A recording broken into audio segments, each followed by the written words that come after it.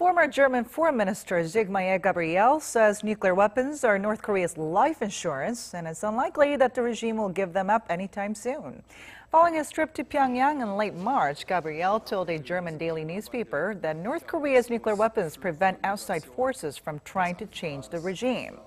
Saying it would take time and confidence building to achieve denuclearization on the Korean Peninsula, the former minister added that South Korea seems to be in need of some breathing room to build trust with North Korea within UN sanctions.